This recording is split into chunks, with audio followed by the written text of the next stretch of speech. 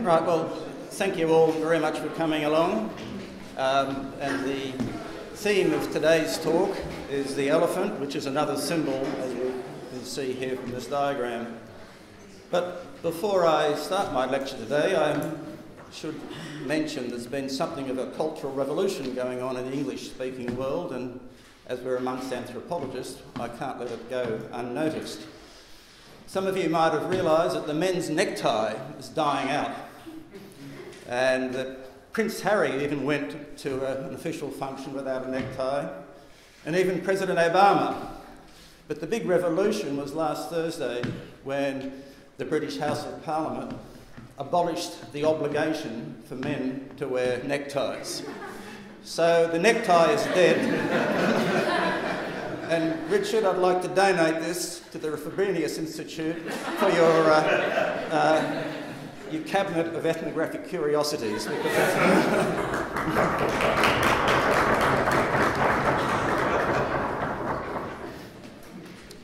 Now, we have seen that Lakshmi, the Hindu goddess of wealth and good fortune, is associated with a number of key symbols: the lotus, rice, the elephant, the mango, that's next week, and the bride, the week after, which are depicted in the popular iconography and sung about in the sacred poetry of the Guru Mahas of Bastar, who use the idiom of kinship to structure their narratives about them. The lotus and the rice we have seen, I hope I don't keep dropping that again. The lotus and rice, as we have seen, symbolise the goddess Lakshmi in the fetal stage and the girlhood stage of her development, respectively. Today, I want to shift the focus of attention from the children of wealth, that is to say, the lotus and rice, to the parents of wealth, and in particular to the elephant, or Irawati, the female elephant, who is depicted as Lakshmi's mother and is the personification of water. Irawati's other form, gods in India have many, many different forms, is associated also with Mengan, the monsoon rain. Mengan means cloud, and the Hindu poets liken the approach of the monsoon clouds to the approach of a herd of elephants. I suggested that these symbols, being symbols of wealth, pose the question of value, or rather of disagreements about value, because people disagree. They often share things, but they disagree. So what interests me is disagreement. And valuation is a process of ranking things as people, as the same or different, equal or unequal, hierarchical or identical. And so far we've considered two symbols of Lakshmi: the lotus, on which she sits, and the rice, which sometimes fall from her hand. Now, for the women singers of Bastar, children are the supreme form of wealth. And the lotus, the primordial symbol of Lakshmi, is the supreme form of wealth in the form of newborn baby girls, because the newborn baby girl is the epitome of auspiciousness as a value. That is to say, the harbinger of future reproductive success of the human condition.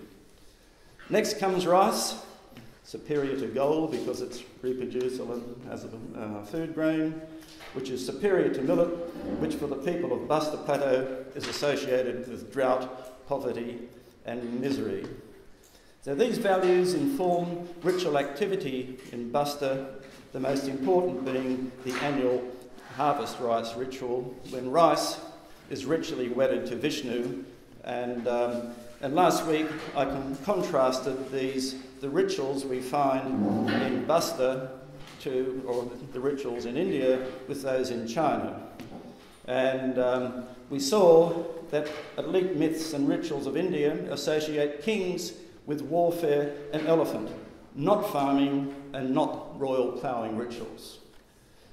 A partial explanation for this, I suggested, is to be found in the relative inefficiency of Indian-type rice cultures compared to those found in China and other parts of Asia, which is due to the landform and rain.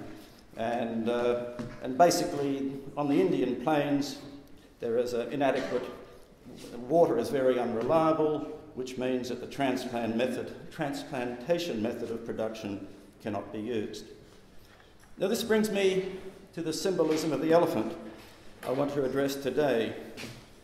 If the elephant is associated with kings and warfare, why are they also associated with Lakshmi? Lakshmi is an egalitarian, vegetarian goddess concerned with life. Blood, sacrifice and conquest are anathema to her. How can this one symbol express such radically different values? And to answer this question, we have to pose another that takes us back to the lotus, Lakshmi's primordial symbol.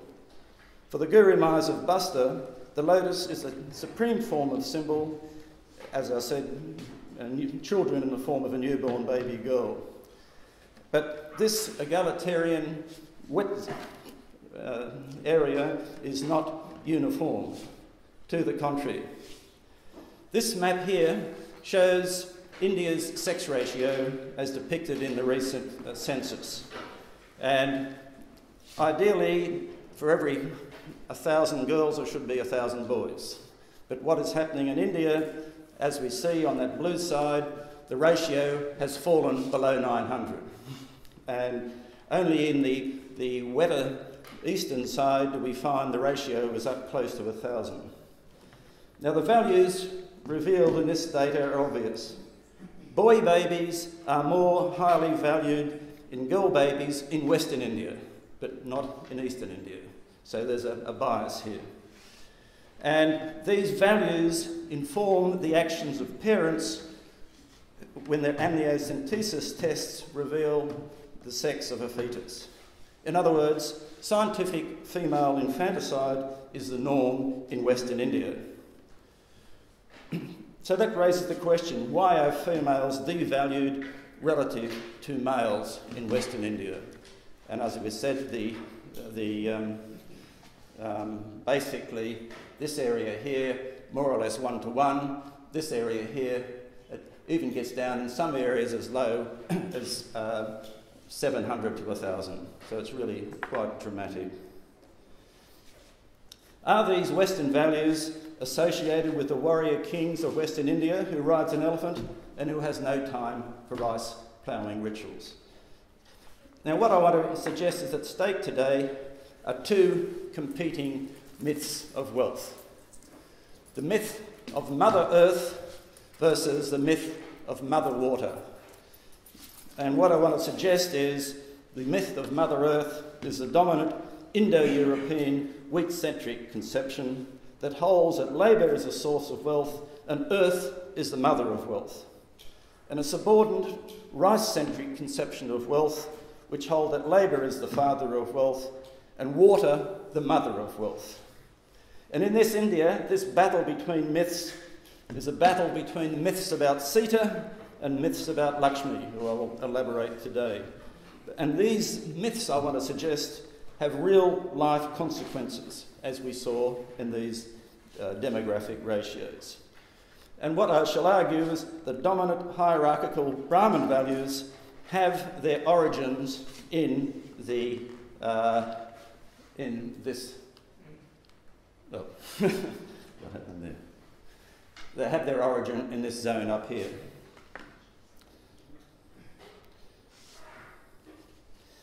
Now, so what I wanted to start off with then is this rice-centric, women-centric image of Lakshmi we find in Bastar, and then we will look at its opposition.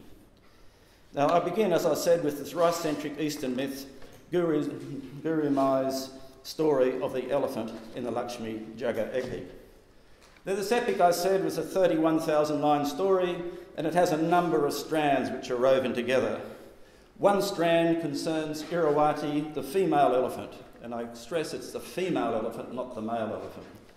The female elephant, and she also has a poetic parallel called Karavati, so She enters the story in chapter 7, which tells the story of King Men and Queen Mengan's journey from the upper world to the middle world. Mengan insists that Queen Mengan insists that King Meng take her to the middle world. He reluctantly agrees when she stages a hunger strike in order to get her way. As they're about to leave, can you see that there? He says they cannot go because he cannot leave all his property behind. His granaries, his treasuries, their cows, their pigeons, their peacocks, their parrots, their monkeys, their dogs, and most important of all, their elephants. They are kings, these people. Lots of property. Mengan replies that they can take the property with them on their chariot, and they travel down to the middle world via... Oops, something's happened. I'm not used to this thing. By the spider's web.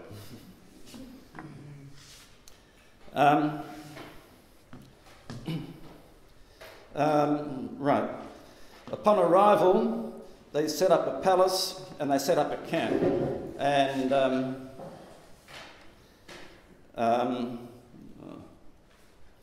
upon arrival, they get a palace built and they're installed as king and queen. Mengan, concerned about her fame, insists on getting a tulsi shrub and a well dug, and she hosts a performance of Lakshmi Jagar, but is still desperately unhappy because she has no children. So wealth and happiness, no children, unhappiness.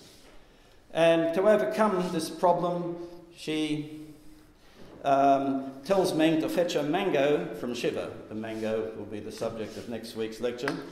Shiva agrees, but on condition that if Meng falls pregnant, and as I said last week, eating a mango is a widespread belief in India that when women eat mangoes, they get pregnant. And when she eats the mango and gets pregnant, she'll become the wife of his younger brother. Meng brings the mango home and plants it.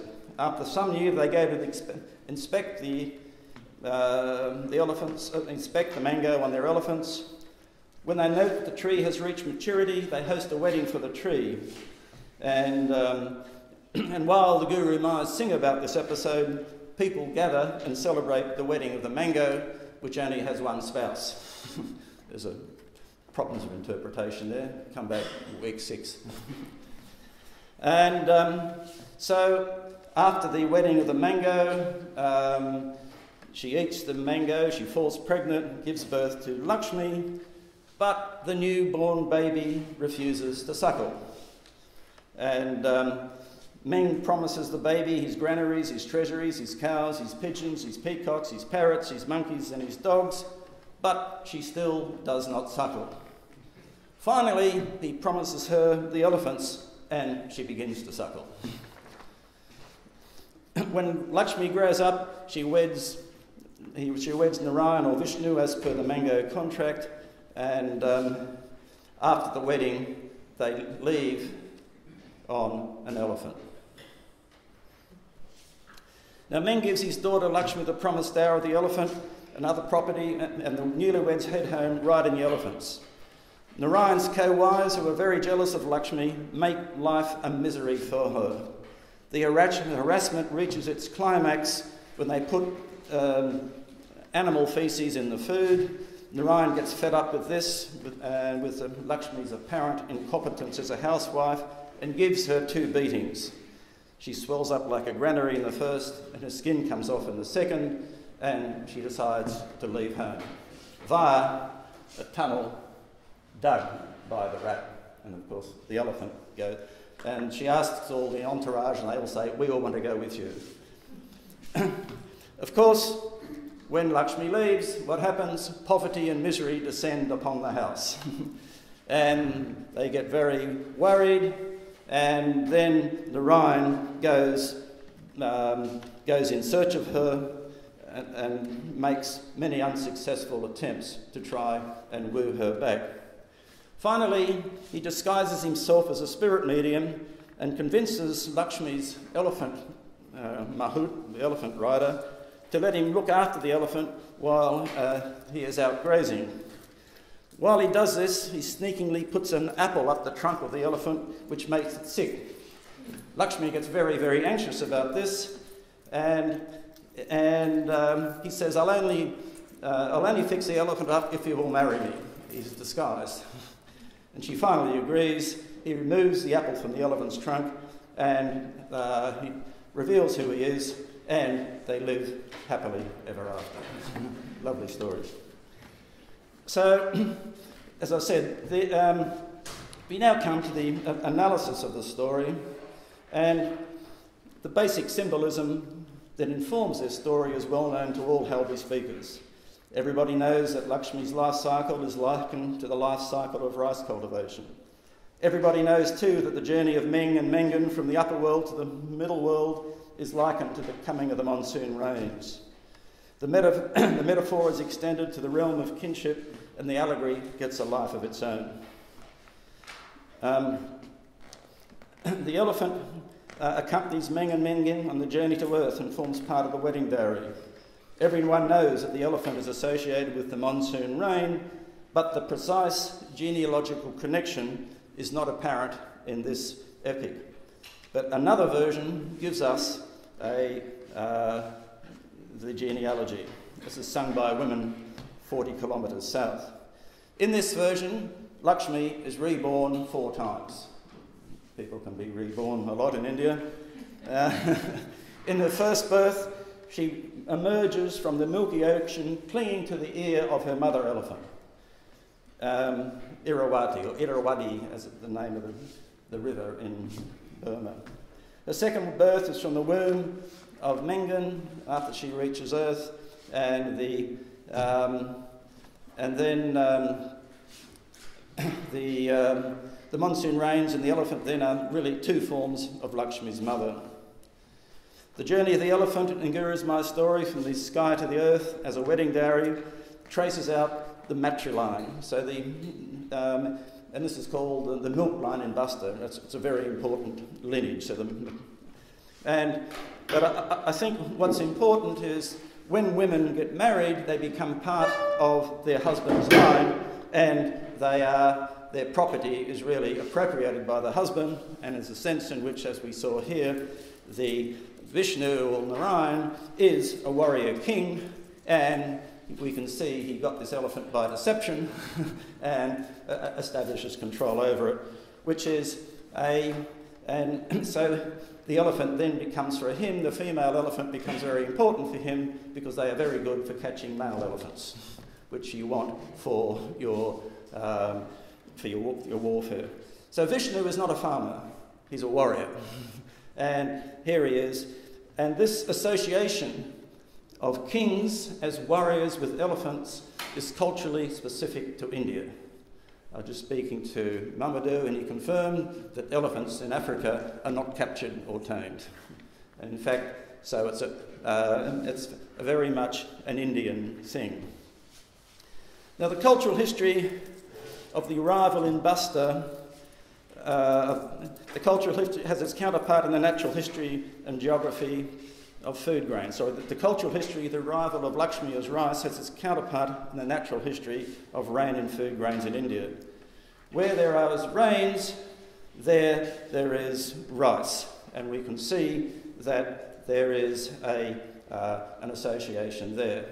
But the important thing I want to stress in this epic, so here is, this is rainfall, basically Chhattisgarh, where Roland and I work, was perhaps the wettest area and the heaviest area for Lakshmi epics. There's a bit more down here as well. But over here we have the dry grains. And notice that wheat is up here, but Bastar is on this border of the millet and rice, and which gives the myths of this area their cultural specificity. They make no mention of wheat. So wheat is, for the first time, is now being introduced, but there is really no wheat in the epics. And but what's interesting is that as we travel across Bastar, from here to here, the proportion of wheat declines and millets goes up. So Bastar is culturally specific, and you have this antagonism between millets and rice, which is how come millets is represented by wealth, because it's much more productive. Sorry, that rice is associated with wealth, millets with poverty and dry grains. So So as I said, the wheat is not part of everyday life and not part of the poetic imagination of the people. But we will see that this is precisely the opposite, and all the Brahmanical values have their origins in this wheat growing and cattle country up there to the top. And we see that the ancient Brahmins and kings have appropriated the elephant and erected a set of values grounded on wheat and cattle that celebrates India's dry zone and devalues the wet zone. Now this assertion is, I want to assert, is uncontroversial and is illustrated in great scholarly detail in a wonderful book by Francis Zimmerman called The Jungle and the Aroma of Meats, an ecological theme of Hindu medicine.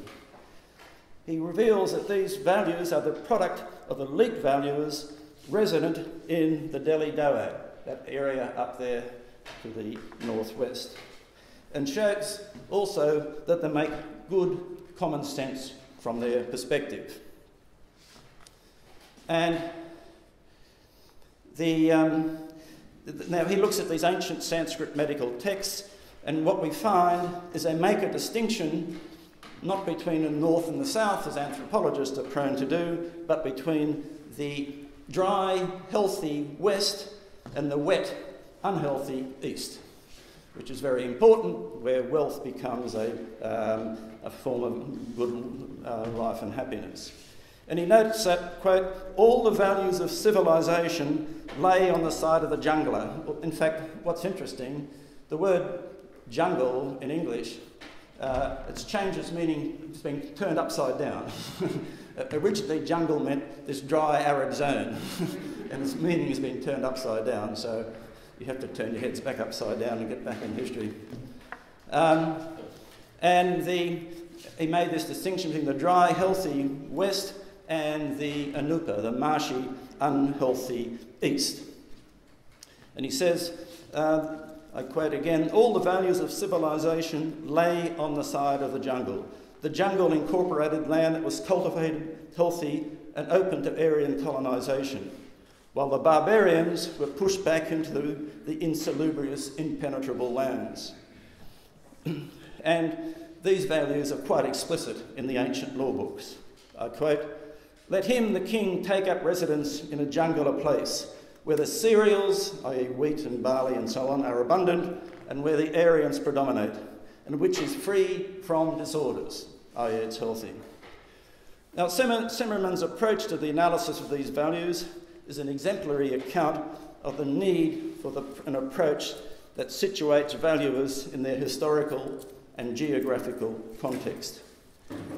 His analysis is very complex, but I limit myself here to three of his central points, as they three defining characteristics of this polarity: health, food, and animals. And I'll deal with those in turn in the next 20 minutes or so.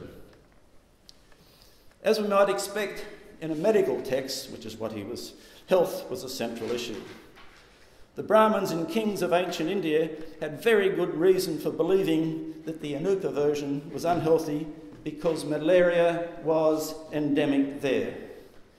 Now, malaria, like other diseases, may be endemic, which is to say it's constant and fairly regular intervals, or epidemic, which is occasional but commonly severe attacks.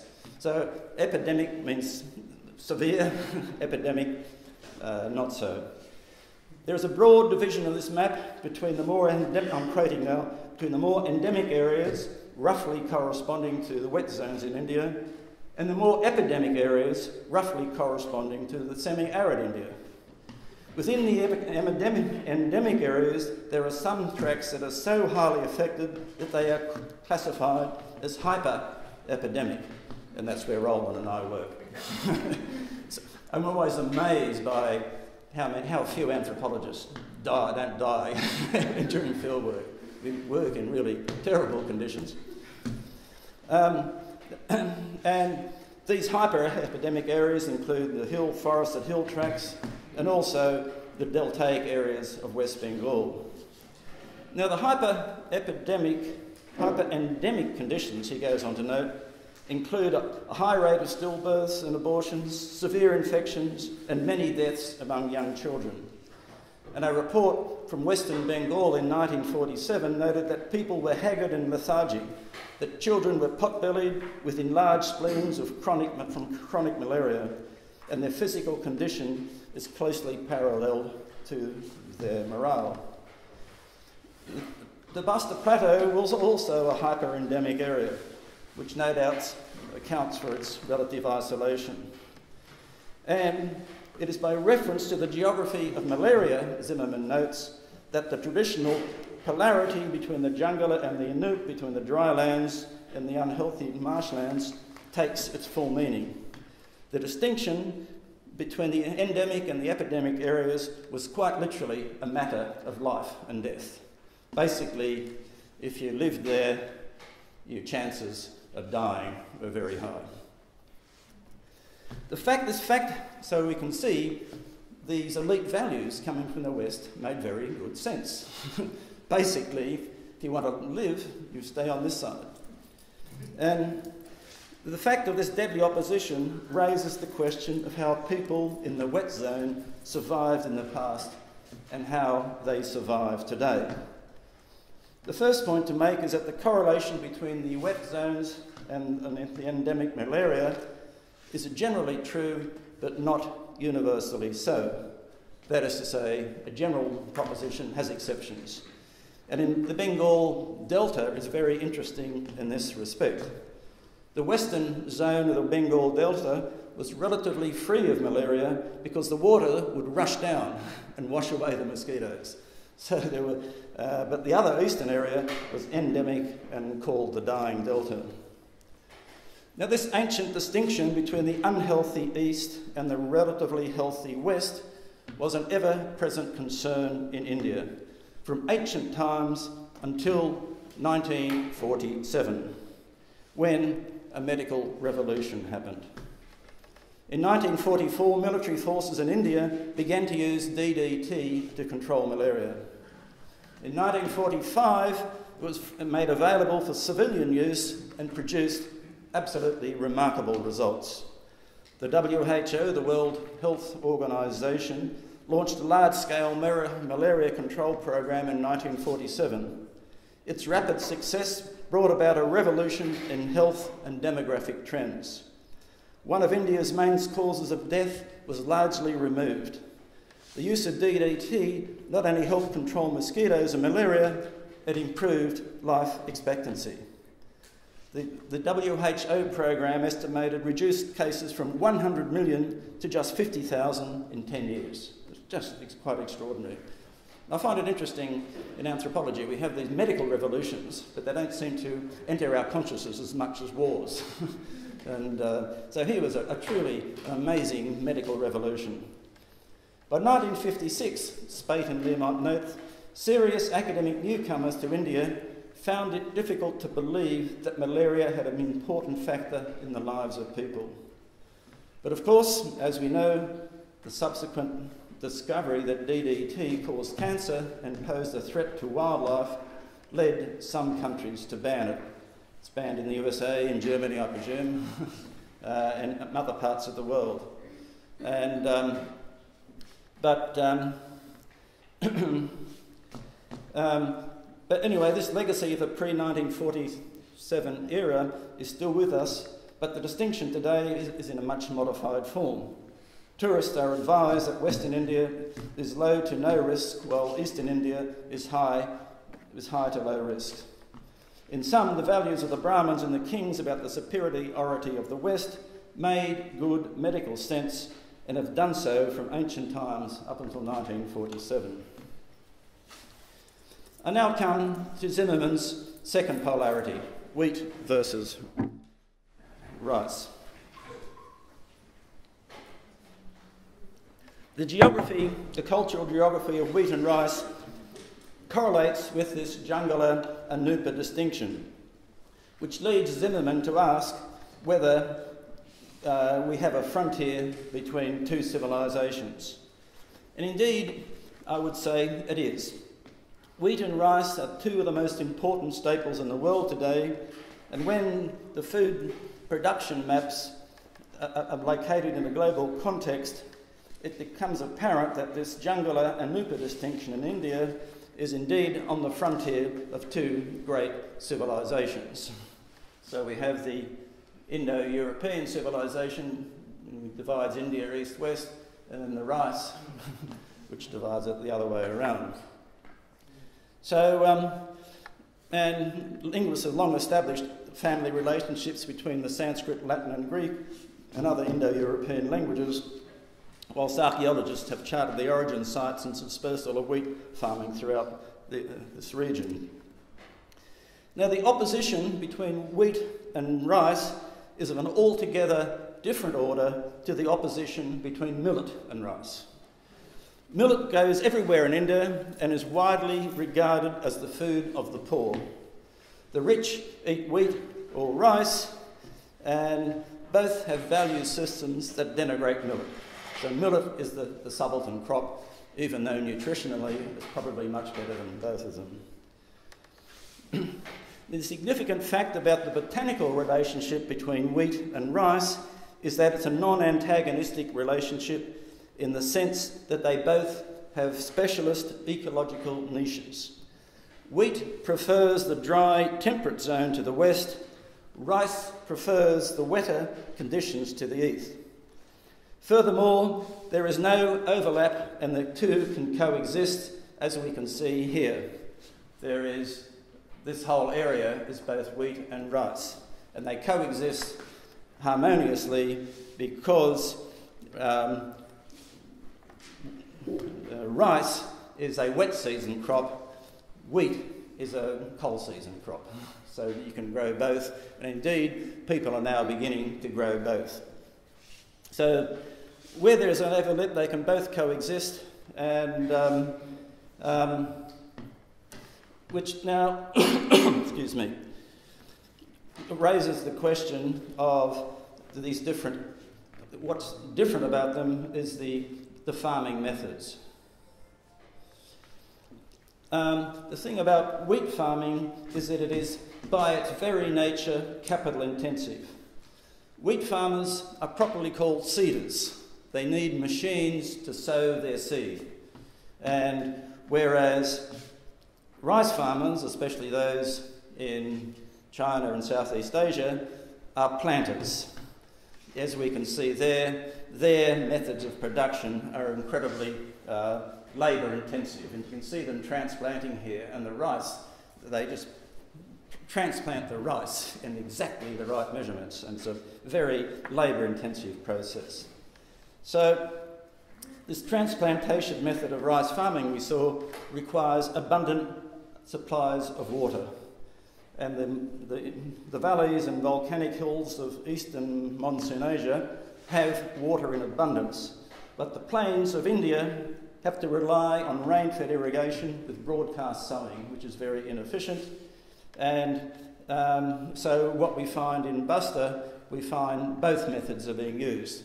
And so it's a matter of, this is very labour intensive. If the rains don't come, you've wasted lots of labour. So, and where the rains are more reliable, you have more of this stuff. Where they're unreliable, you get them seeding, scattering the grain by hand. Now, this distinction has an economic and cultural correlations. Let me give you the economic fact, or the botanical facts first, and then we can look at the cultural implications. As I said before, but I'll say it again, rice has an exceptionally high yield to seed ratio. A single grain of rice that is planted can yield as many as 2,000 in its ears, which is why you always see rice bending down. Wheat, I've noticed if you drive out of town here, it sticks up straight. And why? Because one grain of wheat only gives you a maximum 400. So it doesn't fall over. Now, the economic implication of this is that a wheat farmer must put aside about 25% of this year's crop for next year's seed, so it needs more capital. Whereas a rice farmer only has to put aside 1 or 2% of the crop. And a second related fact is that rice can be cropped 2 to 3 times a year, whereas wheat can only be cropped 3 times over 2 years. In other words, we must let the land be fallow. And the implication of this, of course, is the carrying capacity of rice farming is much greater, but as the land's carrying capacity rises, so too does the demand for labour. And as Bray notes, the intensification of rice farming both permits and requires demographic increase. Agricultural development in wheat areas, by contrast, tends to be more extensive and relies on economies of scale as the driving force. Increasing yields are associated with an increase in farm size and the introduction of labour-saving farm machinery run by men. This is important, rather than female labour. And this will be it. Thus, the development of economically more efficient farming systems has produced small labour family farms in rice-growing areas and large agro-businesses in wheat-growing areas. If wheat farming is to be called capitalist, perhaps, I think if Marx was born in China, he would have used the word labourist. It's a very different situation. The third factor is climate. Rice requires temperatures between 10 and 20 degrees for germination, as against 1 to 10 degrees for all other grains. It also requires a wet season for the vegetative and reproductive phases. Certain areas of Asia provide this. Now, these particularities of climate, crop and labour combine to give monsoon Asia the highest population density in the world. South Asia has a population density of 250 million per square kilometre, East Asia 130. This compares with 27 for Africa, 21 for North America and 19 for South America, so it's just quite extraordinary. Now, we now come back to our sex ratio. Rice is a labour-intensive crop that requires the participation of women in the transplanting and harvesting phases. Wheat, by contrast, requires no female labour, and indeed in Western India, women are in purdah, and you never see women in the wheat fields. Now, this is very important in India, where the population ratio of females per 1,000 males is significantly less, as I was saying at the beginning, in the wheat areas, and growing worse. And in some areas, and indeed, it's as low as 754 to 100 in an area in the Punjab, which is the most important and highly developed area. So with development, we have the female ratio going down and the demand for amniocentesis rising. So here's one answer to the question I raised at the beginning. We can say women in rice-growing areas have more value as their labour is more valued. But it also has cultural and mythical implications. The people of Bastar make the crucial point that the process of land preparation for wheat and rice is radically different. Wheat requires straight farrows cut into dry land, which the seed is then thrown and covered over. Rice, by contrast, requires levelled wet land in which seedlings are transplanted. In other words, the word furrow, and this is crucial, is part of the lexicon of a wheat economy, not a rice economy. So the word furrow makes no sense to a rice farmer. And this is absolutely crucial for understanding the myths about Sita, who was born in a furrow. So once we understand that a furrow cannot be a wheat growing area, we find that Sita, in Sita, the word means furrow in Sanskrit. So, and the myth about Sita, which is very common, which has its origins in the wheat-producing areas of the wet, is the story of how King Janak found Sita in a furrow while ploughing and adopted her. This is India's best-known epic, and Rama's victory over the demon Ravana, who then captures Sita, is ritually enacted every year. Rama is the husband of Sita, and the many variations of this story exist. So Guru Mai's version of the Sita epic, you will remember from lecture 1, I think, she tells Sita is a reincarnation of Lakshmi. And according to Guru Mai Sukdai's account, she tells a story of how Lakshmi stored her menstrual blood in a pot in a field for 9 months. Then the farmer came across it, and from this, Lakshmi was born. So we get a whole different valuation of menstrual blood as being positive rather than negative. And there are many, many, many different stories of the Ramayana, but this is, I'm mainly concerned with the ones from central India. So the key thing here then, wheat requires furrows. Furrows produce Sita, rice does not. And so you have and even when they do farm in Bastar, they do crisscross farming. So rice farmers plough the land in an altogether different way. So to grasp the metaphors and the poetic imagery, we must understand these basic differences between farming practices in these two places. And as I said here, wheat needs straight furrows on dry ground for the seeds. Rice needs levelled, wet land, and we find in India the traditional wooden seeding plough is now being replaced by these seeders. Have I got this one? Right. Now, right, let me just go through that. All right, so the implication of that before I go on is that here, clearly, we can see the imagery, the poetic imagery is that Mother Earth is the source of wealth, makes sense in a wheat-centric economy, which is the basis of even the classical political economy. You'll find that in Marx. He quotes an ancient economist saying, labour is the father of wealth, mother is the earth.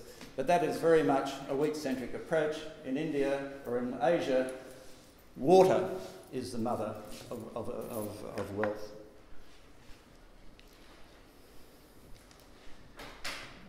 Right. Now, now this brings me to the defining characteristics of the plough. The wheat plough is, again, very different to the rice plough. And the wheat plough has this mould board here for turning over the land. So you want the land to be refreshed, and by turning it over, it brings the nutrients back. But wheat farming, so the wheat farrows need to be deep in the soil turned over to bring nutrients to the surface. The mould board was an important invention because it created a furrow proper rather than just scratching the surface. Rice gets its principal nutrients from nourishment from water, wheat from the soil.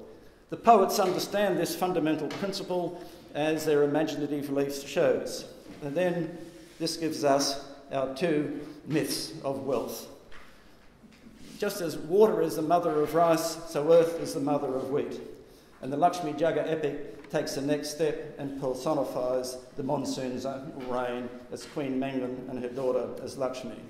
So there we are there, and we have, if you look at the myths about Sita, we find her mother is earth, Bhumi, and Sita is to the furrow, and then, and this is really the essence, the genealogical essence of the myths about Sita, and these are the genealogical essence.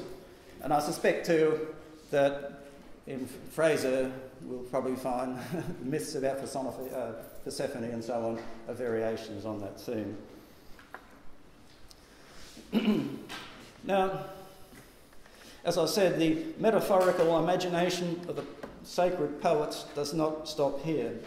They extend the metaphors through the use of metonymy and metaphor and the classic, I won't bore you, this is sort of a mythical analysis 101. We must distinguish between the metonymy, or principle of contiguity, and the metaphor metonymy. A is to X is to B. And Theta is to Pharaoh is to wheat, which brings us a relationship between Theta and wheat. In metaphor, says, this is Levi-Strauss 101, Lakshmi is to rice as elephant is to water, so you get a metaphorical association. And so the myth makers are doing this sort of stuff all the time and elaborating them in great detail. Now, so this brings me then to my third polarity that Zimmermann talks about, that is to say, animals. So we saw the dry was healthy versus unhealthy. The dry was wheat versus rice. The third is that the dry areas were associated with certain animals, and the animals associated with the jungle include the horse, the ox, the donkey, the camel and the goat, but the two most important were the antelope, which is only found in India and it's prized for its flesh, and the elephant. The antelope, Zimmermann notes, is exclusively Indian, and its distribution designs the limits of Brahmanical civilization. The black antelope is ranked foremost amongst all the jungler animals. It belongs to Brahmanical India of the dry west, not to the barbarian India in the wet marshy east. The skin of the antelope too was a very important key instrument of sacrifice.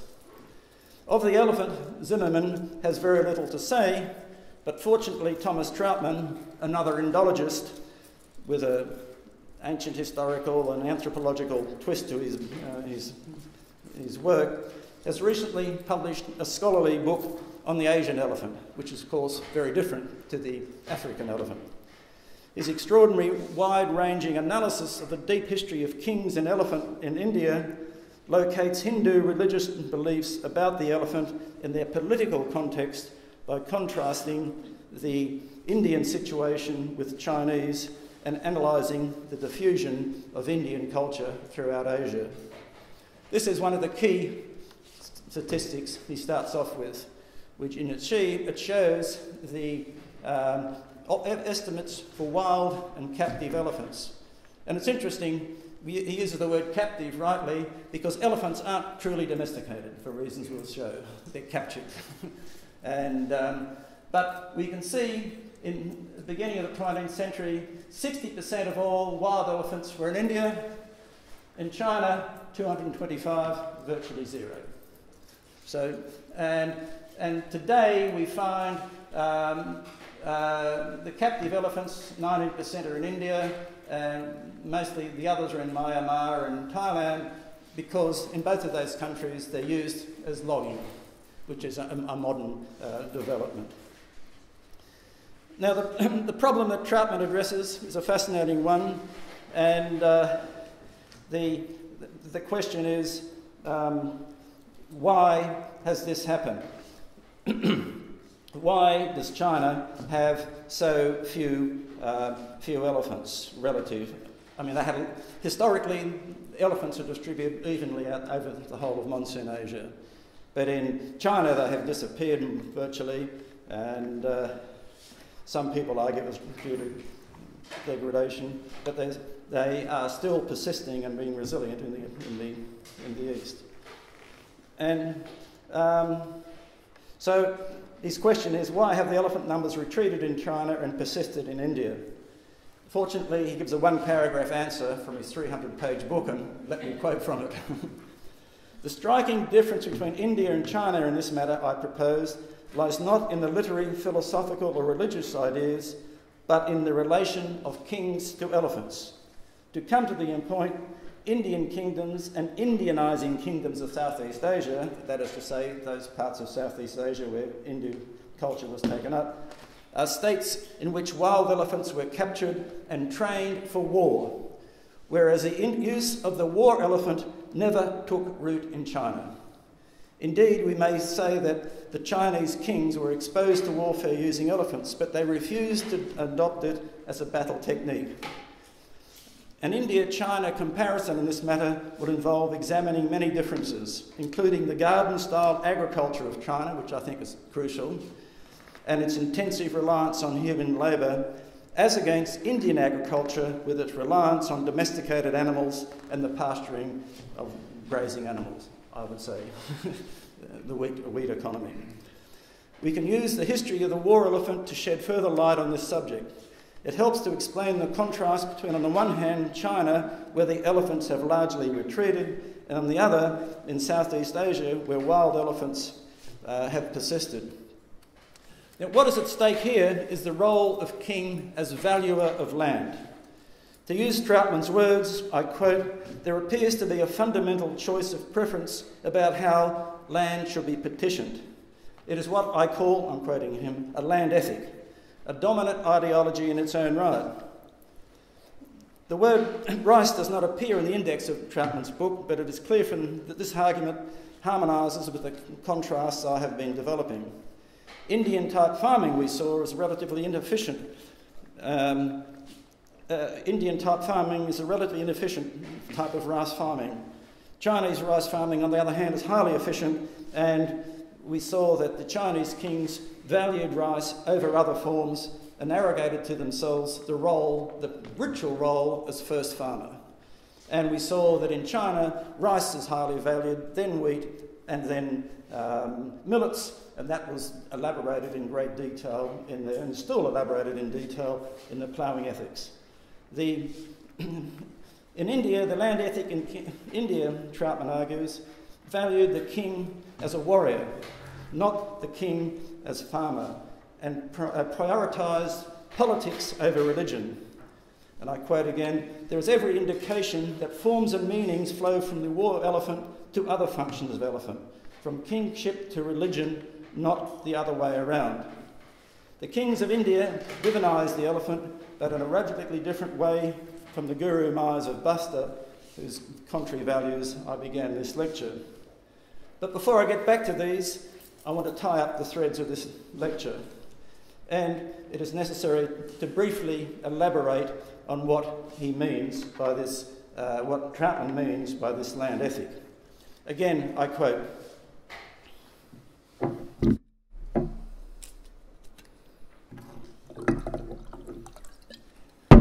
"I'm a rice eater, I need a lot of water."